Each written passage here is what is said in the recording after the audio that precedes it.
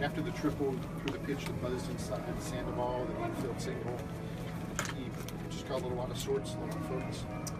You know, I don't know that. I think that's something that you're going to try and maybe look towards first. Maybe he missed location. He pitched so well through the first 4 innings. 2 quick outs in the 5th.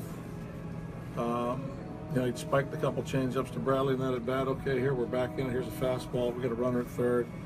We still got an opportunity to get out of the inning. We weren't able to make the pitches or the plays to get out of it quicker than we did. I think 7 hitters came to the plate after that. Sorry. Could you take a lot from the way he did throw for that? Very encouraged through the first 4 innings, and you know, the entire game he's got 76 pitches, and you know, part of it later in the season may let him pitch a little bit more with a DH game.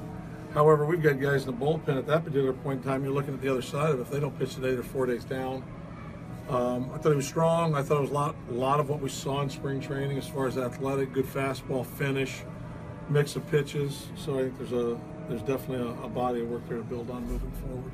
What was that bunt single by Leon too? Number 9 guy, you know, just totally beats the shift on that. That's a well-placed bunt on his end. We're well aware of the guys that bunt and when they bunt. It was a situation that they hadn't showed it or he hadn't showed it with 2 outs and a runner on first. So, you know, they are an opportunistic team.